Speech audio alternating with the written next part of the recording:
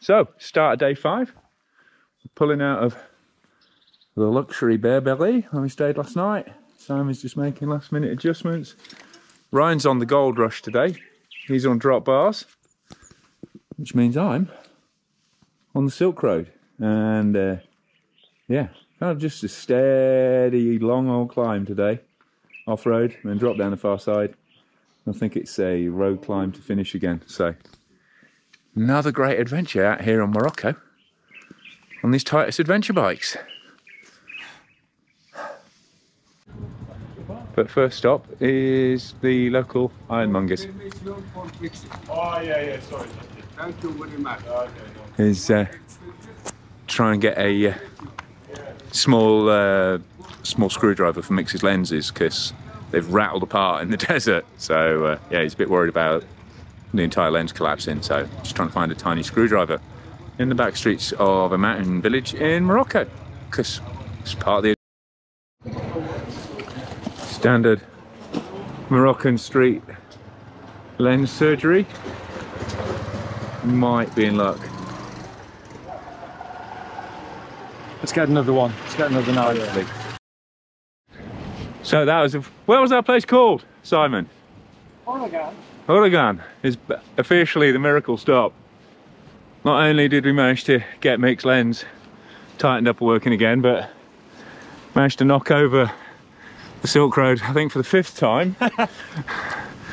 Poor thing. And the gears that were slipping about now, well, touch wood, all working again so far. We're getting a donkey salute from somewhere over there. Thank you, Morrocan. I'm guessing that's today. Rolling out ahead of us. Nothing so beautiful as those flowers and Mick the photographer. It's funny because I know obviously these tyres have more drag. Ryan and I have been rolling against each other on the road for the past 4 days, so, and also these wheels, these tyres, that rear cassette, all pretty damn heavy. So it's kind of, I'll be honest, I was expecting this to be a bit of a dog on these early road crime sections, but so far very, very positively impressed. I mean, it might all change later on, but yeah, considering we've stacked on a load of water as well, so that's all in the front bags there. Ryan's up there living his best Titus Goldrush life in that Explorer gear set, and I'm back here twiddling away in Axis GS. I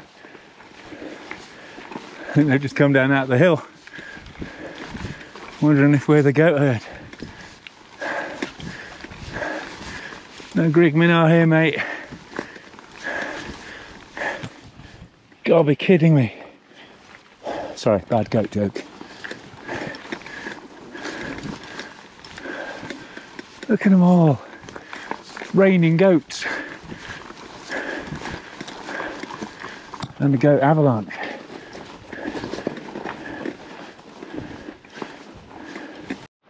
This place is just absolutely beautiful.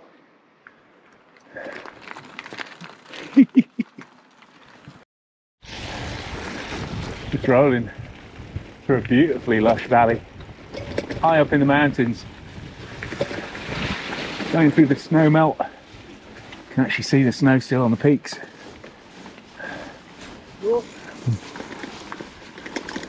Definitely makes this much richer landscape agriculturally. And look at that view! That is incredible! Atlas! We are in you!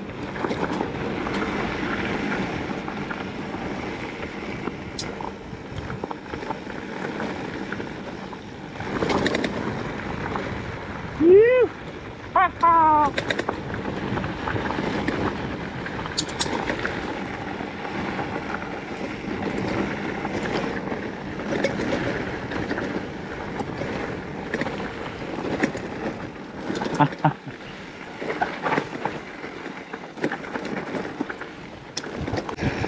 Right, Ryan's continuing his gravel bike masterclass over there.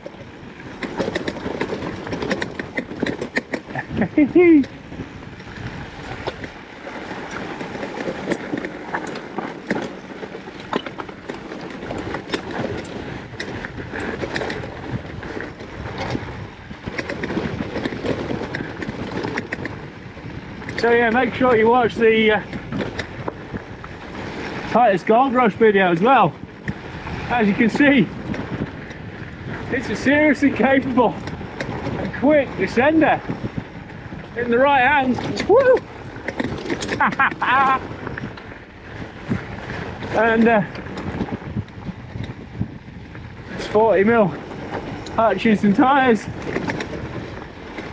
It's working wonders down here so far.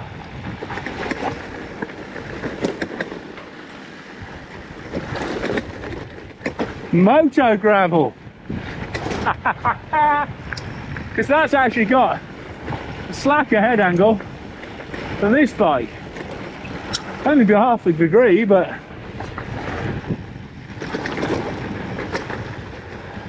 I've absolutely pinned it down here, mate. Total fucking respect. Total respect. Hang on. Let's get us a fist bump for sure. That's such good fun. Boom. And even the road riding around here is beautiful.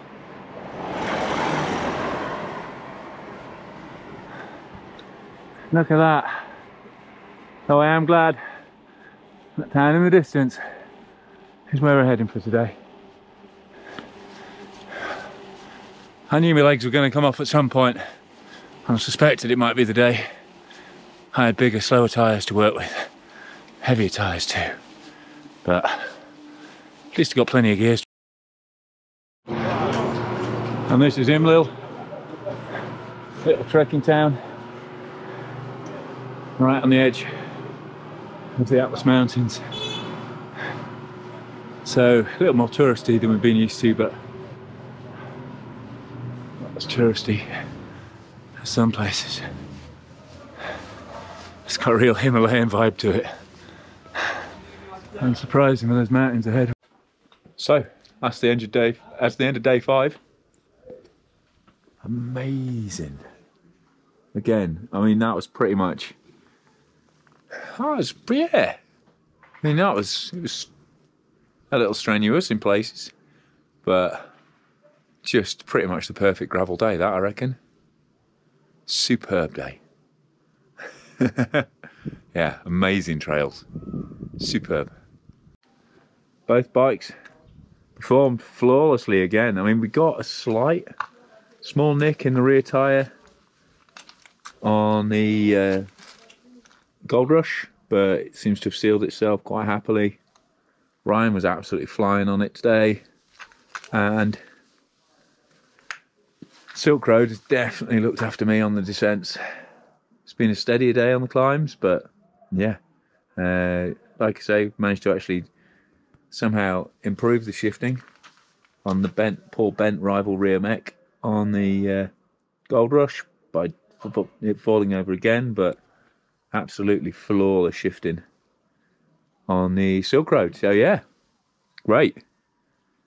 Superb pair of bikes for this trip.